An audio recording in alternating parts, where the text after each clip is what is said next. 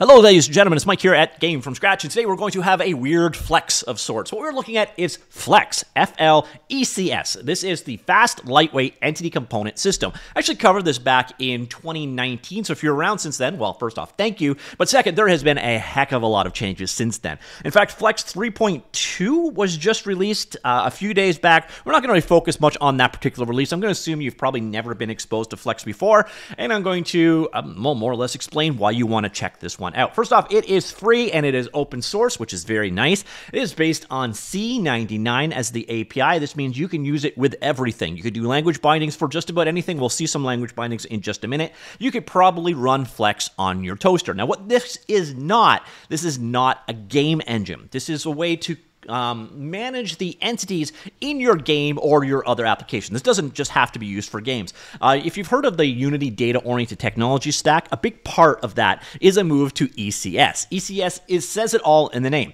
Entity Component System. This is basically all of the stuff in your game are made up of entities. Those entities contain components. Those components are operated on by systems. It's a way of making your logic so you decouple the data from the logic. It also makes it so it runs very, very, very well on today's hardware, where we're getting more and more speed by adding more and more cores. You split your data up and you remove these dependencies between the bits of data. You can run them in parallel, which makes things fast. So think of this as a way to structure the data in your game. You can implement Flecs into the Godot game engine, the Unity game engine, which doesn't really make a lot of sense because they're doing it with dots, or the Unreal Engine, which also there is a minimum viable template. I'll show you that in just a bit. So this is not a game engine. This is a way of structuring data within your own game engine or application.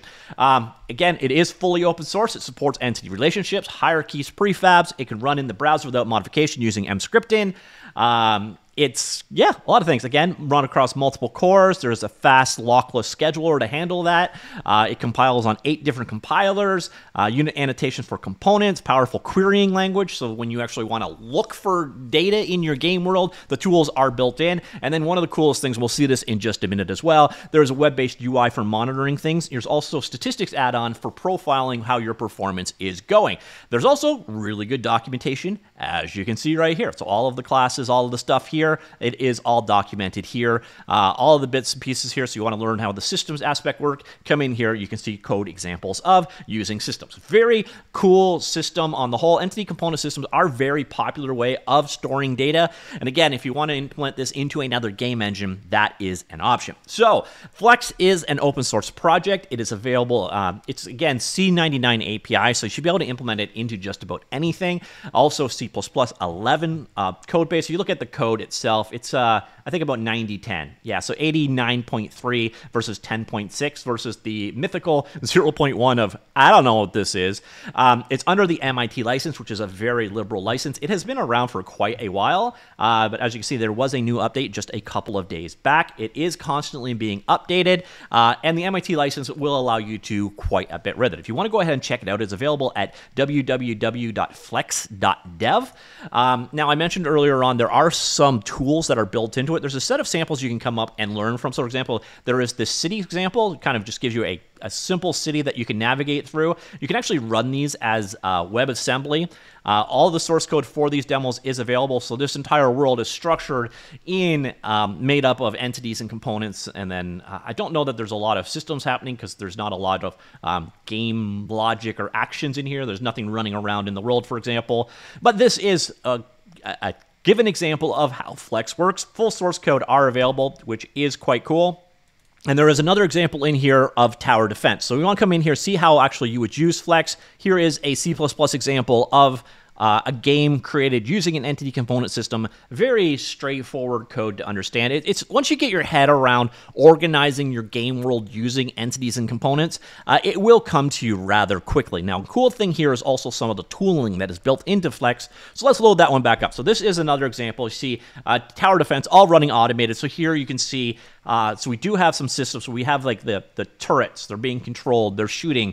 Everything in this game world is ultimately an entity and so on. But one of the really cool superpowers with Flecs is this guy right here. So you can open up the Explorer. So in your own game, you can build in this Explorer layer there that allows you to actually visualize and understand all the entities that make up your world. So you see here, we have all of the enemies in the world, which I believe would be this train that's running through. So one of those, I can actually drill down into it. We pick one of those entities, and you can actually see, oh, it's dead. I think it just got killed. So now it's not found. So you can see where it is, all of the various different... So this is an entity. An entity ultimately has an ID at the top, but it is made up of a bunch of components. So there's a graphics component. Okay, now it just died. I really should pause this before going through. But anyways, you can see what I'm dealing with. So you got a physics component on here. You've got a transform component, graphics component, and so on. So that is how you would ultimately structure. You've got the entity, which in a lot of ways you can think of as just a giant array with a bunch of IDs in it. And then you've got all of these various different things in here. So for example, if I wanted to come through here and mess with my game world, I can come and drill into any of the details here. So let's go to something that, unlike the enemy, isn't going to die quite as much. So we'll go into a turret. You can see all of the turrets that populate our game world, and you can see things like where are they targeting, what is the actual target for it. So you can drill in and actually see all of the entities in your world, the components that they make up, what they are currently doing, and so on.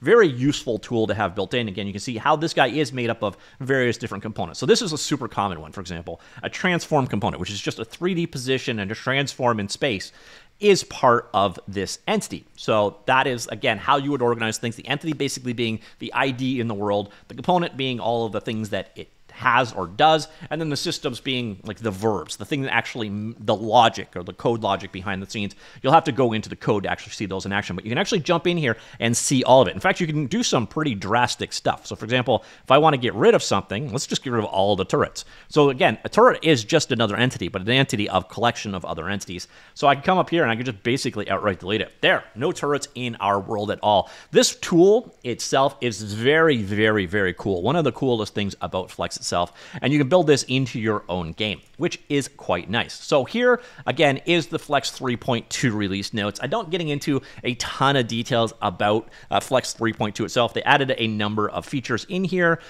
So they did things like relationship flattening, new graph query engine. Again, querying is a big part of this. Basically, think of it as a database. If you were using like a SQL database for representing your game, the query engine would be like the SQL language itself for querying that world.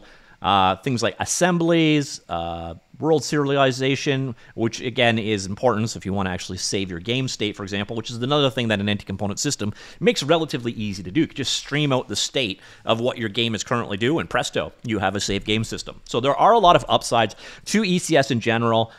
So there's a lot of updates in 3.2. Again, I'm going to, in this video, assume that you've never seen Flecs before. But if you're interested, I will link to this article as well. So if you want to see specifically what is new in Flecs 3.2. Now, I did mention earlier on, this is C99 based, so making language bindings is pretty trivial. But the nice thing is, a lot of people have already done it for you. So if you want to use Flecs in C#, there are 2 sets of bindings available there. 2 sets of bindings for Rust language. Zig language has 3 sets of bindings, and there are 2 for Lua, 1 for Lua and 1 for Lua JIT, which is quite nice. So basically, C++ and C, obviously, you don't need. So C#, Rust, Zig, and Lua are all covered with bindings at this point in time. I also mentioned earlier on that there is a demo of implementing Flecs inside of the Unreal game engine. So if you're using Unreal and you'd rather organize your game logic in a different way. Now, when you're dealing with an existing game engine and you're trying to shoehorn a data management system on top, you're always going to have these little system fights. But this will actually show you how to implement it inside of Unreal Engine 5.1, and you still get the Flecs Explorer support in there, which is quite nice. And there is mapping between C++ entity and Blueprint communications in this example. So this is one example of how you can run Flecs inside of the Unreal Engine, which doesn't actually have one built in. I do think they're working on something similar to this. I forget the exact naming of it, but there is something going on at Unreal to add this kind of, oh, mass. Duh. It's literally in the next sentence.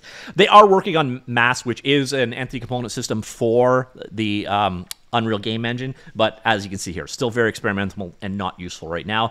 So Flecs is available this way. It's been used in other products as well, such as The Forge and a couple other games. I think they were listed at the bottom of the release notes. So if we come down here, you'll see some of the examples. No, it was somewhere else. Was it on the main page? There is a list somewhere some of the games. So yeah, so here you can see some projects that are using Flecs, and some of these are actually going to be open source available as well, so you can actually see how they implemented Flecs. So the Equilibrium engine and the Forge, which I think I covered this one in a previous video. I don't know that I've covered this one. They both implement Flecs, and then there are a number of games on here that you could check out. So if you want to see, this one does appear to be an open source project, so if you want to get in and see how an actual game uses Flecs, you can jump in here, and as you see, everything is made up of components. This is using the Zig programming language, it would appear. So yeah, that, ladies and gentlemen, is Flecs, the fast, lightweight entity component system. 3.2 just released. One of those things, if you're looking for a way to structure the data in your game world so it scales well and gives you good performance and it's queryable and has relationships, etc., an entity component system is definitely worth checking out, and Flecs, free and open source, definitely worth checking out as well. So let me know what you think. Comments down below. Talk to you all later. Goodbye.